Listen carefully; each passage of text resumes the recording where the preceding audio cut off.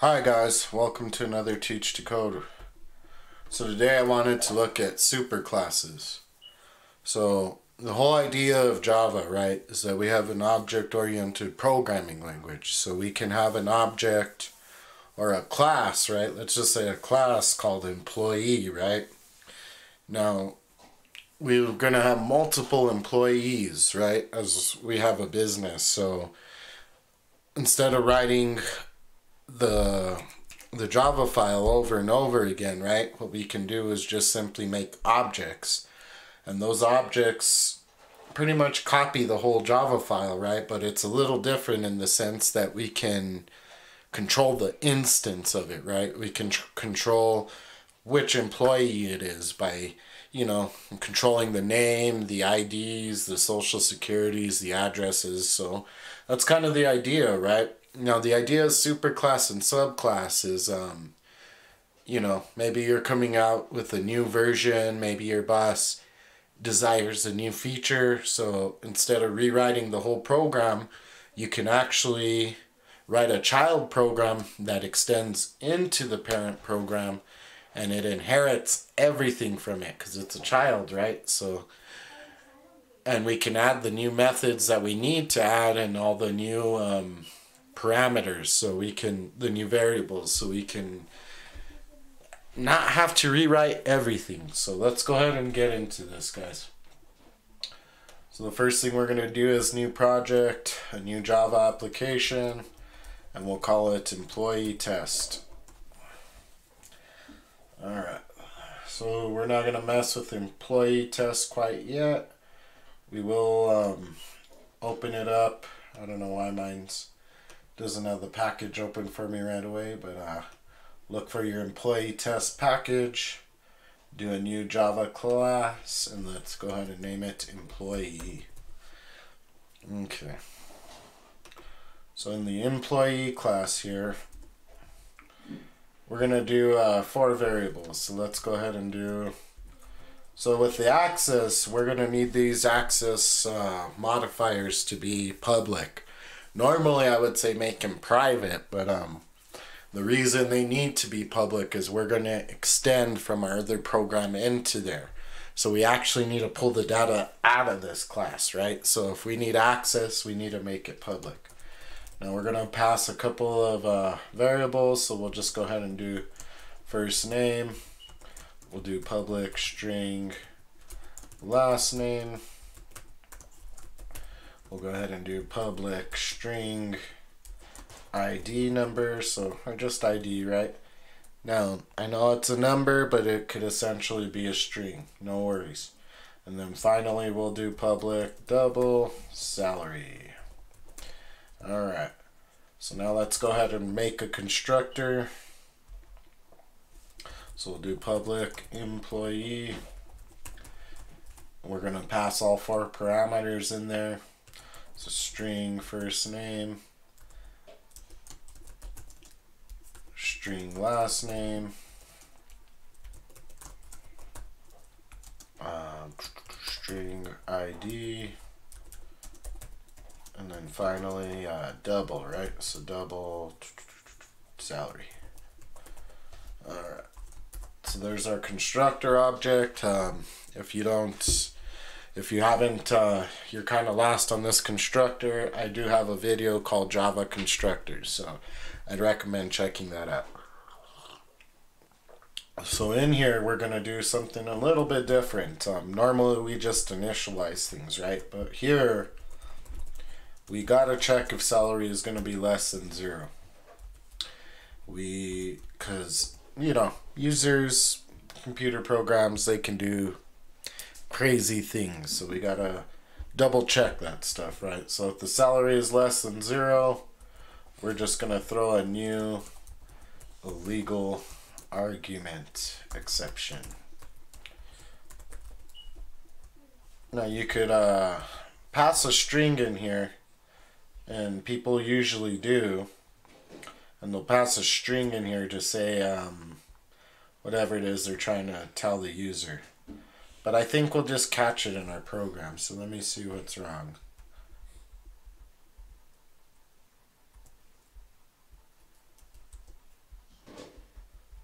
So legal argument exception. Okay, there we go. So I had it a little misspelled. Sorry about that. And then last, we want to initialize everything, right? So this dot first name is equal to first name. This dot last name is equal to last name.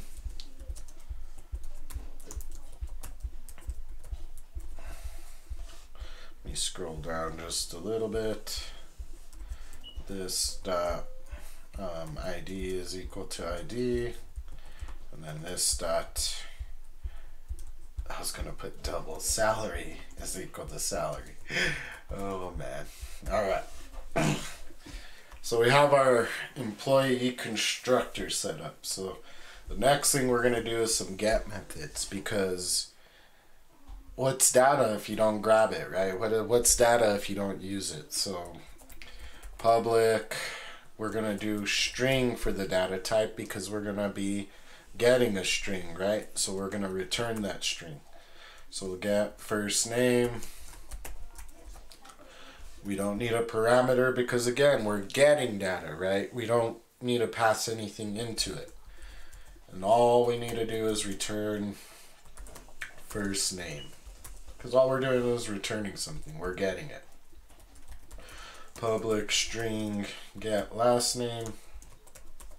Many people copy and paste these, but I would say don't. I would say practice these until you really understand them. And if you're lost on the get and set methods, guess what? There's videos on that as well. So I'm trying to like put all these ideas together as I build content.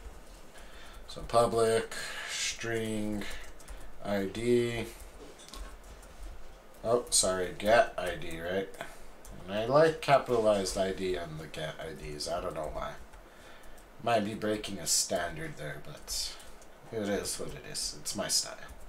Alright. And then finally we could get the salary, right?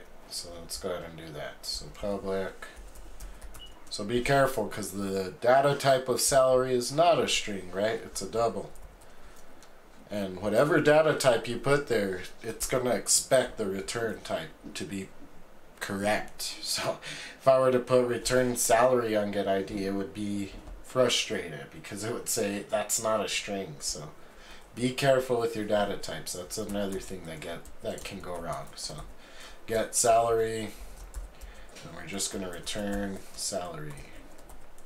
Alright. So now we're going to do a set method for salary, just in case we want to give somebody a raise or whatever. So public void, because we're setting something now. We don't need it to return. So set salary. And into this we do need to pass double salary, right? Because if you don't provide the argument, nothing's going to change, right?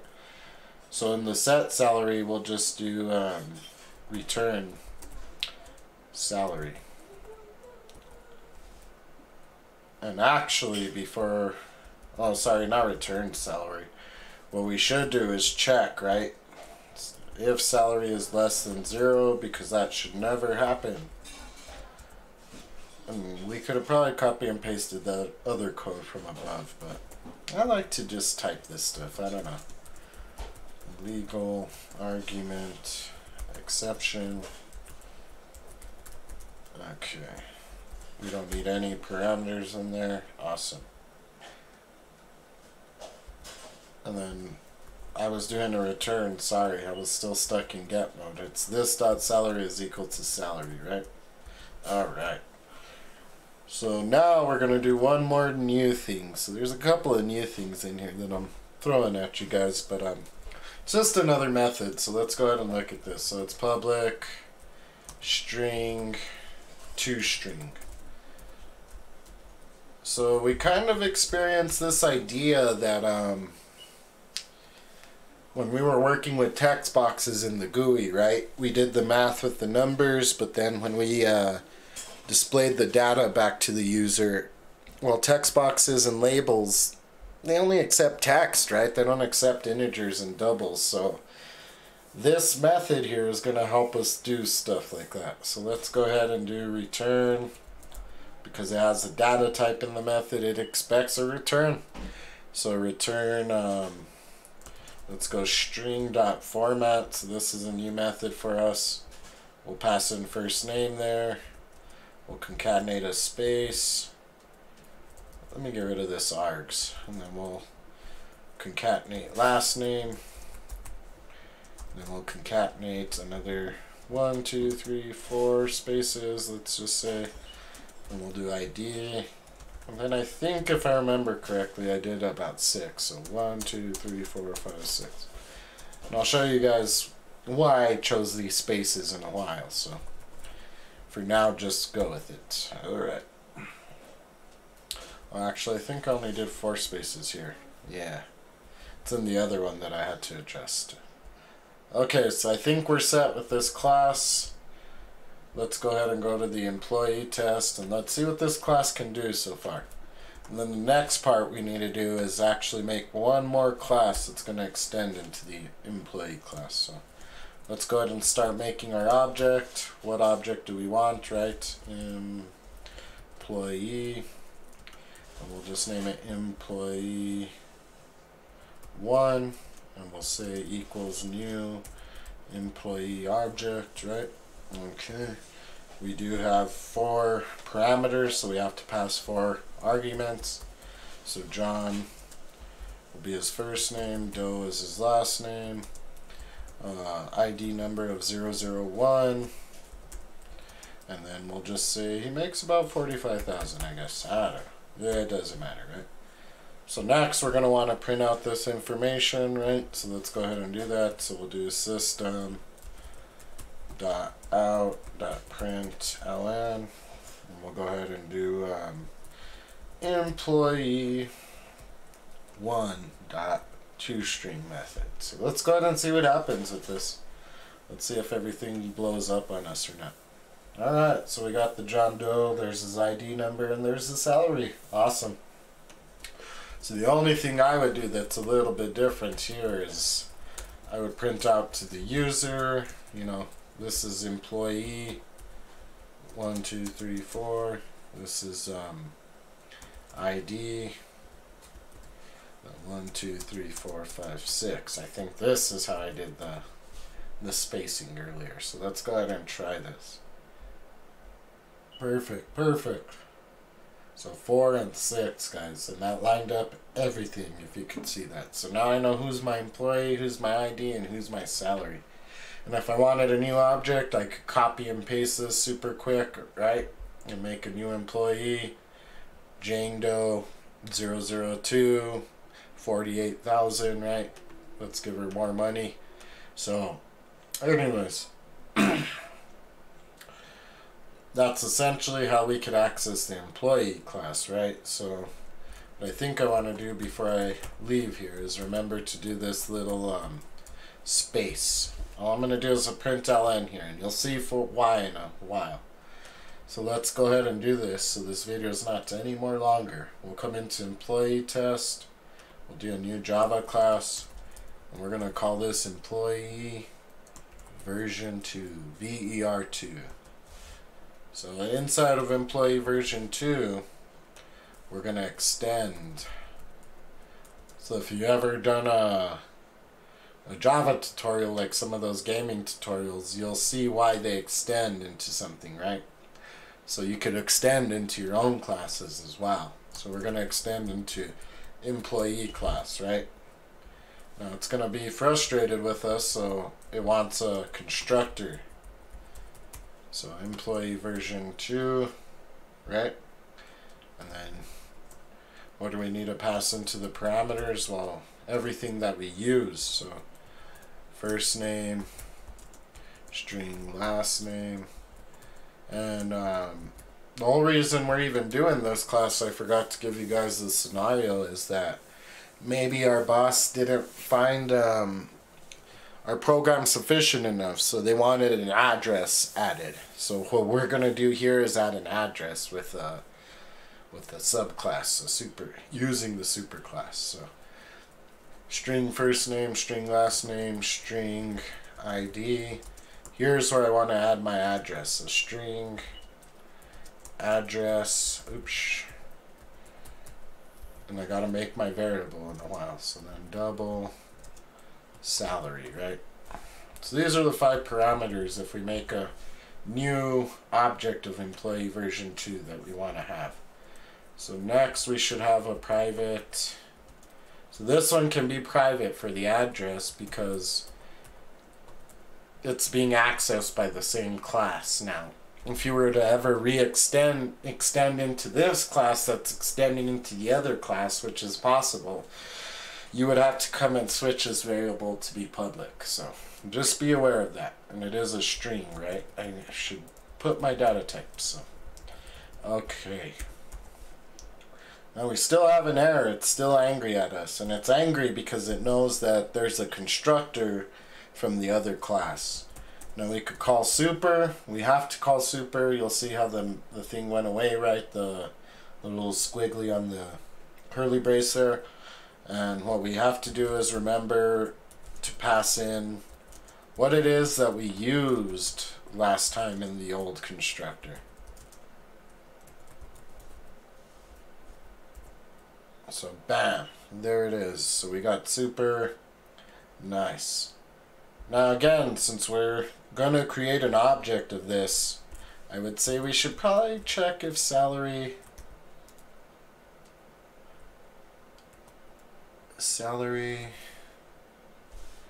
is less than 0. I would say let's throw new legal argument exception. I might be overdoing this one, but you know, I don't know.